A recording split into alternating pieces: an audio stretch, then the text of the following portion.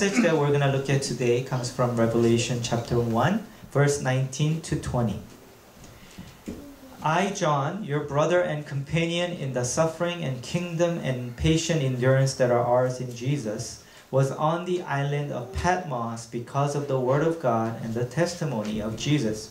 On the Lord's day, I was in the Spirit, and I heard behind me a loud voice like a trumpet, which said, "Write on a scroll what you see and send it to the 7 churches, to Ephesus, Smyrna, Pergamum, Thyatira, Sardis, Philadelphia, and Laodicea." I turned around to see the voice that was speaking to me, and when I turned, I saw 7 golden lampstands, and among the lampstands was someone like a son of man, dressed in a robe reaching down to his feet, and with a golden sash around his chest. The hair on his head was white like wool, as white as snow, and his eyes were like blazing fire. His feet were like bronze glowing in a furnace, and his voice was like the sound of rushing waters. In his right hand he held 7 stars, and coming out of his mouth was a sharp, double-edged sword. His face was like the sun, shining in all its brilliance. When I saw him, I fell at his feet as though dead. Then he placed his right hand on me and said, "Do not be afraid. I am the first and the last. I am the living one. I was dead, and now look, I am alive forever and ever, and I hold the keys of death and Hades. Write therefore what you have seen, what is now, and what will take place later. The mystery of the 7 stars that you saw in my right hand, and of the 7 golden lampstands is this. The 7 stars are the angels of the 7 churches, and the 7 lampstands are the 7 churches." Amen. Amen. Well, there's a minister in church, and he notices at a prayer meeting this boy he hasn't seen in a while. And he comes to this morning or prayer meeting, and he noticed this boy praying very fervently and earnestly and eagerly. But then the minister was a little bit surprised because he heard him pray, and he was basically saying in his prayer, saying this. He was praying, and he kept going, "Tokyo, Tokyo, Tokyo."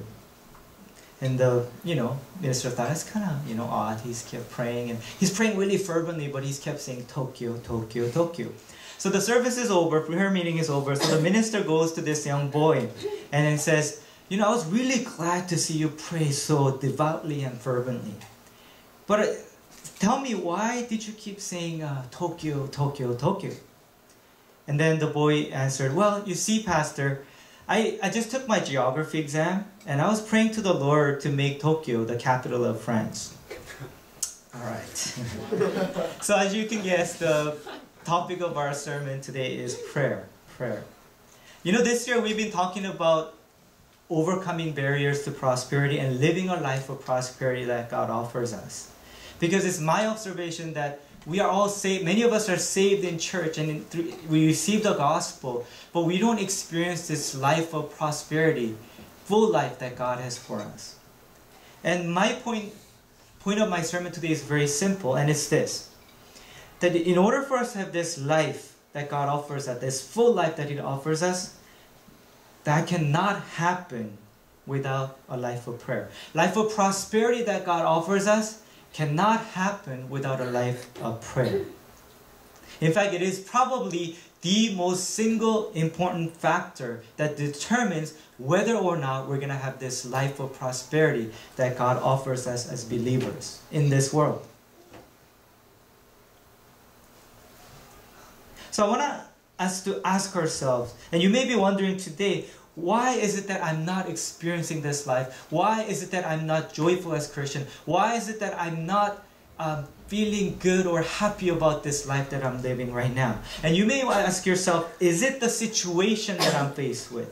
Or perhaps you may be even asking, is it my church? Am I in the right church? Is it because I'm at the wrong church that I feel this way? Or is it my family? Is it because what's happening in my family that I'm struggling and I'm not having this good or full life that God wants us to have? And partly, I would say these things are probably B factors and they will play a role. But having said that, I want to tell us or suggest to us today, more than these things, chances are you're feeling that way because you're not praying. And if you do pray at times, it's because you're not enjoying it, probably. You know, I preached sermons on prayer, but I don't think I've ever preached with the conviction about prayer that I think I have now. And the reason is because I think my idea of prayer was a bit wrong. Not wrong, but it's not complete, I think. It's more correct, I think. Because I think my idea of prayer for me was, it was too holy and too good. And it was too textbook-like ideas about prayer. Maybe it's because I'm a pastor, so I want to be holy. But my idea of prayer was this. When people would ask me, so what is prayer? I would say things like, prayer is a spiritual discipline that we Christians do. Or I would say, prayer is encountering God and, meeting Him and being with Him, one-on-one and all that kind of good, wonderful stuff, right? Or I would say things like prayer is asking God to make His will be done on this earth and make kingdom things happen. God's kingdom will be done. And then, because I think I was not totally wrong, like I said, it's part of the answer. And also it's because, of the Lord's Prayer too. Lord's Prayer starts with, our Father in heaven. And, we talk about how prayer is about, ultimately, first of all, it's about worshiping God. And then, we do pray about ourselves, but it's kind of down the list because, give us our daily bread doesn't come until kind of way down the list. So I think I kind of had this kind of very holy, good Christian answer about what prayer is. Maybe a pastor's answer to prayer. But my idea of prayer is now changing, and it has changing. And better yet, I think I'm rediscovering what prayer was always about. In fact, I'm discovering prayer is about me. It's not just about God. Here, I'm not saying all those things are wrong, but I'm discovering that prayer is about me. It's okay to let it be about me. It's about finding what I need to live this life of prosperity that God offers us. And for some reason, it was hard for me to kind of get this, even though it's true, because again, I wanted to be more holy, I guess, or I had this kind of, snobby view of prayer where prayer is about God and just me. It's not about me. But I'm realizing prayer is largely about me as well. It's about finding joy that I need in life. It's about finding hope that I need. It's about finding inspiration that I need to live a life of prosperity that God wants me to live. And then also I also discovered that this is not selfish. I used to think this was kind of selfish. You know how I would see a lot of people always praying about, Lord, make this happen for me, make that happen for me. I'm like, oh, their view of prayer is so low. It's not just about your need. But I'm discovering it is about you and your needs. And it's not selfish to treat prayer that way. In fact, it's most basic and fundamental of what prayer is. You can't have all these other things that I just talked about without first finding yourself and what you need in prayer first. So I was glad to come across this book called Prayer by Richard Foster, who also wrote the book called Celebration of Discipline. He says there are 3 movements to prayer.